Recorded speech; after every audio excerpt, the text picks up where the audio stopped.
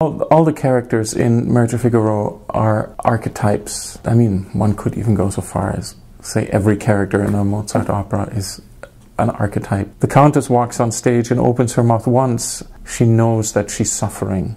She instantly has that insight.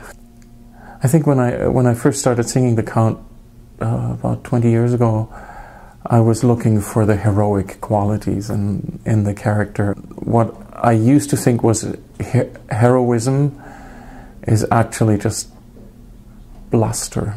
The one thing that happens to all of us is that we age and our perspective changes. It doesn't necessarily mean though that he has gained wisdom. He is trying to deal with his addiction, the addiction being the pursuit of Susanna, not only the pursuit of Susanna, but Barbarina and everything that basically wears a skirt.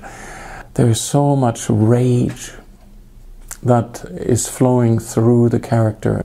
I always have to be careful that I find those moments to express his rage, but not let it dominate who he is for me, so that Russell doesn't get angry. He wouldn't like it. To just be involved in the arts is just such a gift, and it's so important. And to discourage the pursuit of being a musician, sure, you make sacrifices in life as a traveling musician, and you encounter problems or challenges that maybe you don't in other professions, but it's worthwhile. I'm so grateful to just cherish every moment.